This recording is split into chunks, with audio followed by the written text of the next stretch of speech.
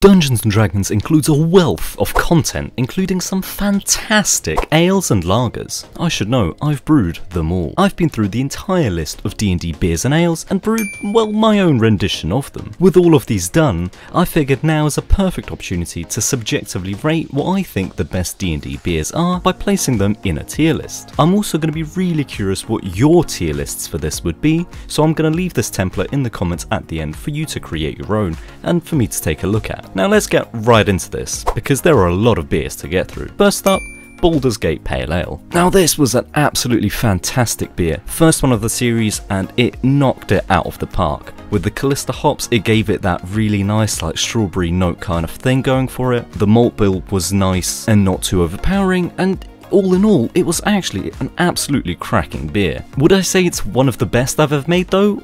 I'd put it in an A tier, maybe. I feel like, for what it was, and as a Baldur's Gate style, rating it not just in terms of how good it was, but also in terms of how well did it fit the style of a Baldur's Gate Pale Ale, I think it was definitely in the A tier. Piratey ale with the Callista hops definitely fits in the theme there, and the beer itself was really delicious to drink. So definitely an A tier. Could have been a little bit better, I think, although speaking about it right now, I can't think of how. Following the Baldur's Gate Pale Ale, what can go next other than the Baldur's Gate Red Ale? Now the Red Ale was also really nice, and it was also the very first time I tried an Irish Red Ale. And do you know what? I can see what all the fuss is about, and if anybody hasn't tried one yet, you really need to. This ale, absolutely fantastic, phenomenal. Fits a style though? Again, I would say probably yeah. Piratey sort of semi-themed, yeah sure, why not, with the whole Irish thing going on, and also colour-wise. A red ale, I mean this literally looked beautifully, transparently clear and red. So for me, that is definitely, again, probably a high A tier. Although, saying that, no, I'm gonna go S. It was better than the Pale Ale, at least to my palate. Now going next, the Bellbuck. Bellbuck was a very interesting style. So it's supposed to be this translucently bright green beer that's quite on the heavier side of it, but then also had this really nice sort of mentholy aftertaste, or so it was supposed to have. Reading this, it sounds wonderful. You're thinking, you know, clear beer, little mentholy aftertaste, stronger than perceived. Sounds like, on paper, a brilliant beer. I even managed to get the green coming into it, which I was actually quite happy about with the dye. Only problem though is mint and a lager, in my opinion, does not mix too well. Had a weird sort of sweetness from that spearmint, from the peppermint, and it just altogether, in my opinion, did not work. Was it the worst thing I've ever brewed? Not necessarily, but it was definitely not up there. So for that, I think that's probably a C. Do you know what? I'm being too nice. It was a D tier, realistic. Now, following off the Bellbuck, we had the Bitter Black, which I brewed as a standard sort of American stout. And, I mean, it was okay. It was bitter, and it was black, so I guess from that perspective, that fits the nail on the head and should be an S tier beer. Only real problem with that, though, is it wasn't that great. It was too astringent. And yes, it's in the name of Bitter Black, but it was just way too astringent for my liking. Also, not being a big stout person, or at the time not being a stout person, it did not hit the mark. Now I've had it since, and the astringency has gone down somewhat, but it's still nowhere near, in my opinion, and this is a subjective tasting, to be that high up. Was it worse than a Bellbuck? Not really, so I think it's a middling C tier for the Bitter Black. Now here we come to something that I think everybody knows my opinions on this, and if there was an E tier, this is exactly where this bitter root beer would have gone. Smoked Rauch beer, supposed to have that sort of bitter root, which is a weird tasting root flavour in this beer, and I went with the smoked style to hopefully try and bring this out. Problem is, I really don't like a Rauch beer. It tasted like, well, bacon oil, and that was pretty much it. You're drinking a beer and all you can smell and taste is that beechwood smoke, and frankly, that was absolutely revolting. If I could bring an E tier into this, it would be an E tier. Unfortunately, there is no bin to put this in, so I'm gonna have to put it as a D. And in a roundabout way, the next one up with the Belgian table beer is literally, no clickbait, the best beer in the world that I have ever made. Not even just that I have ever made, the best beer that ever has been tasted. To the point where actually this Baldur's Gate Red Ale is gonna get knocked down to an A, because that S tier, it deserves S+, if I could give it. realistically, I'd have this somewhere about here. Wonderfully complex, spicy rye notes, really light percentage at like 3.4%. You could knock back so many of these without getting absolutely leathered. Really the best beer ever. It was light, and a description of black grog ale, which is something that, you know, is going to be a watered down libation. It makes sense that this absolutely hit it on the head and knocked it out of the park. Following up, we had the Dandal, which was a dark mild recreation. Now, I'd never had a dark mild previously, and I didn't really know what to expect. And it had a weird sort of heavily malted note in comparison to a more bitter, and you know, that is the whole description of mild to a bitter scale. For me, I wasn't the biggest fan of this, but I can see why other people would. As far as making a Dandar, it had a nutty quality to it, and it was a dark ale with a nutty quality, which is exactly what I got. This Dandar, this dark mild, tasted like hazelnuts, like nuts, had such strong nutty qualities that in terms of does this meet the mark, yes it does. Problem is, was it good? For me, I'm sorry, not really. Next up, we have the Deep Ale, which I made into a German Pils cocktail. And, well, it kind of worked. Cocktail-wise, it was fine. It wasn't the most extravagant. It wasn't the most fun thing. But, you know, it was just very middling. I don't even have many things to say about this other than it was just meh. Now, for the Dragon's Breath beer, name like that, a Dragon's Breath beer, a sort of nice, bitter, strong, harsh beer. Well, the double IPA, the Pliny the Elder clone, definitely added up. In my opinion, the taste was fantastic. It matched that Dragon's Breath character with a champion beer style and a champion beer clone that really worked fantastically. Lovely, harsh, strong hop notes that married really well with the malt, but it still remained that harsh, strong Dragon's Breath flavour, and to me that was definitely an A-tier beer. Although saying that, it could have had a little bit more hop aroma. I was a little bit sad by how quickly it went away, so actually potentially that's more of a B. Elder Root Stout, again, standard stouts. You can kind of see where I'm going to place this just by the fact that it's an Irish stout. It was nice, sure, it was okay, it was fine, but it's not something I drink again. For an Elder Root Stout, however, I do think it kind of matched the mark there, and so it's difficult for me to rate it too low, so I'm going to put it with pretty much the rest of the dark beers right into the C tier. Following the Elder Root Stout, we had the weirdest beer that I brewed, or one of the weirdest beers that I brewed, which was the Elminster's Choice, which I made to be a Roggen beer.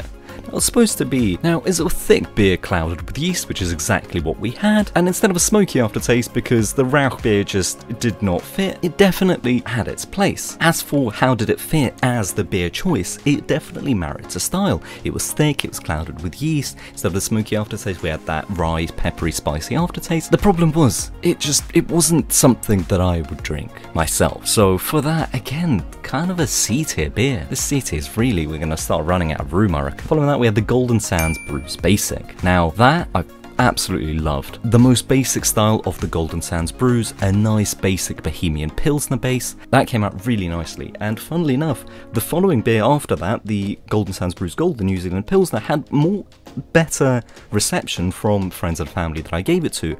For myself though, the Bohemian Pilsner was absolutely spot on. This Golden Sands Brews Basic. It was light, it was crisp, there was an element of sweetness on the finish, but it wasn't overly sweet, and it was just a really, really banging cold one. So that for me is definitely an A tier beer. If anything, no, screw that, that's an S tier beer. That belongs up there with the Black Grog Ale. Now again, I did say, so this next one, Golden Sands Brews Gold, flavoured with nettles. I should have put some cacti in there if I could, since that's true to style. Fortunately, I didn't have any, but this was a really weird style to have like a nice New Zealand Pilsner hoppy beer with nettles that brought the earthiness down. That was really good, I really enjoyed that, so for me that is definitely an A tier beer, in my eyes at least. Swiftly moving on to the next one, the Golden Sands Brews Orange, blackcurrant kolsch, flavoured with some orange. I chucked in some mandarin and Bavarian there to bring out the orange even more. I think there was even like sweet orange peel. There was a lot in there. It was good, it was very good. Unfortunately, I feel like it didn't completely work out as well as I could have hoped. It had a beautiful colour, it looked really nice, it smelt really nice, but it was just lacking somewhat, and I think maybe it just came out just a little bit too dry in the end. As far as the Gold Sands Brews Orange though, it had the whole thing. It had the all shebang. It had the colour, it had the flavour, it had the taste, just as a D&D beer would. But for me, it just was not the one. Now, Lauren's Best was an oatmeal stout. That was a surprise. Literally, this was smoother than Barry White. Absolutely fantastic, spot on beer.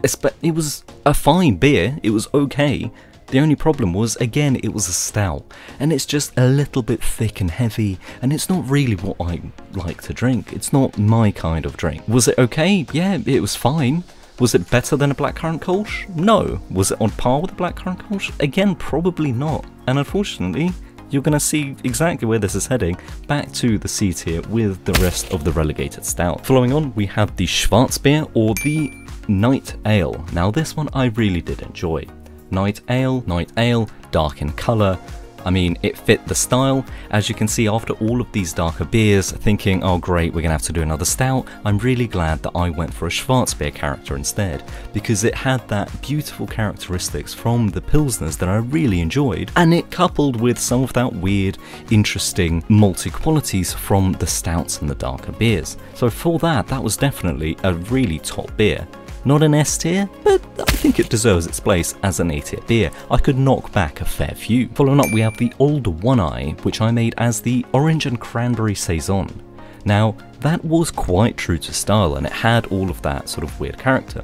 Fortunately, it didn't come out as orange and as red coloured as the Old One Eye is supposed to be, so for that, it's going to get dots and points. Taste-wise though, it was phenomenal. It was high percentage, it had that sort of character to it, but it did not taste it, and so was deceptively strong. Definite B tier beer in my opinion. Nice, light, refreshing, funky with some weird sort of saison qualities, deceptively strong, but it did not hit the mark. It wasn't as good as like a crispy Pilsner or even the red ale. Mushroom beer, I think, judging by my face in that, you immediately know where this is going to go, which is funny because it's such a contrasting beer. When Alex tried this, she absolutely loved it and thought this was fantastic. For myself, absolutely revolting. But what is interesting is you don't get that sort of mushroom flavour and taste if you can take your head away from it. Instead, you get a wonderful sort of caramelly aroma and flavour to it, which really does end up working as long as you can keep your mind off it.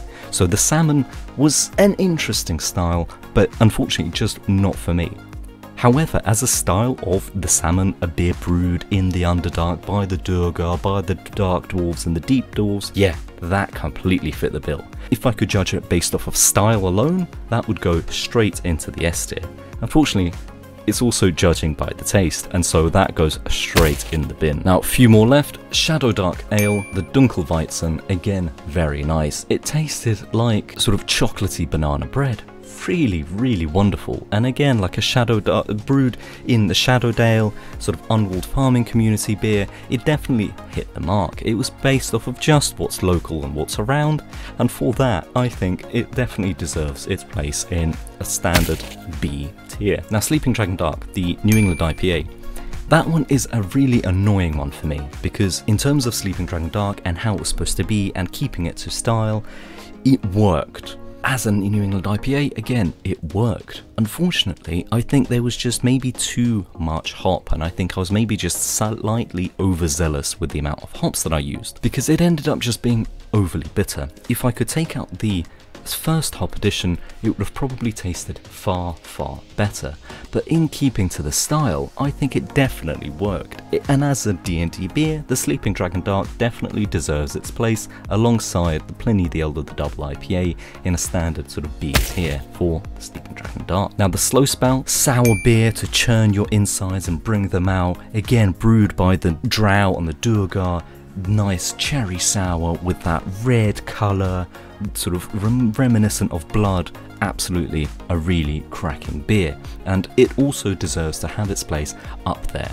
Unfortunately, it was just a little bit too sweet, and realistically, again, in keeping to style, I think the Slow Spout would be a cracking beer if I made it a little bit less sweet and didn't add as much maltodextrin, if any.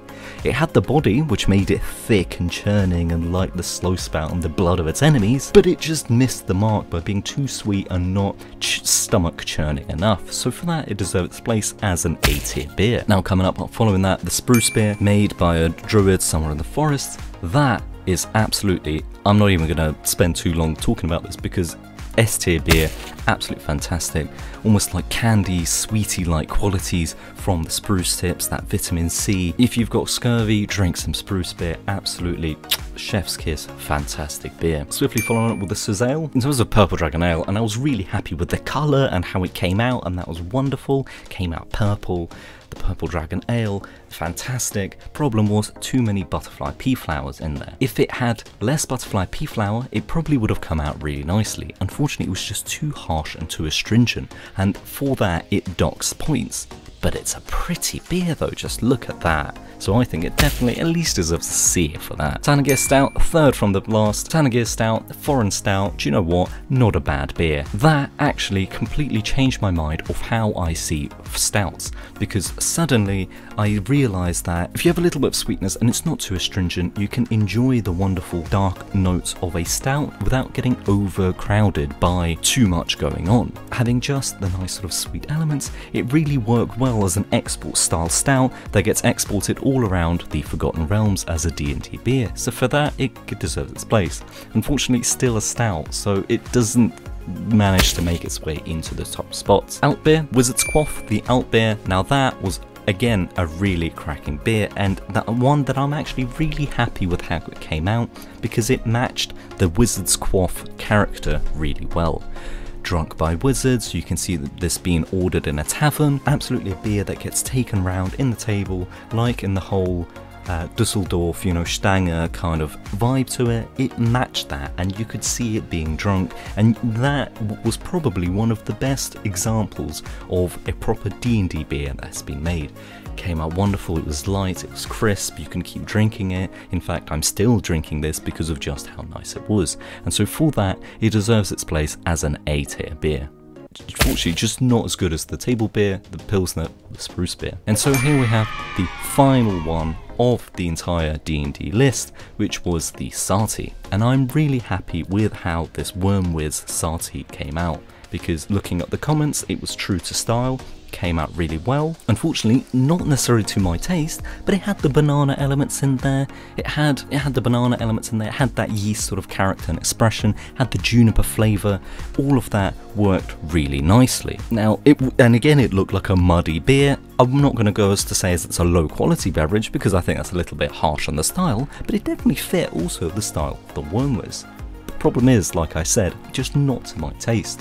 So for that, it's going to have to go into a C tier beer, because whilst it was bad, it was not as bad as the Rauch beer, it was not as bad as the Bellbuck, and it was not bad as the Salmon Mushroom beer. And that is the final Dungeons & Dragons beer tier list, at least subjectively from my personal opinion. Now, I'd really be curious to know what your opinion on this beer tier list would be, and so definitely do leave a like and subscribe and let me know how yours turns out, and share your tier lists with me. Cheers, thanks for watching.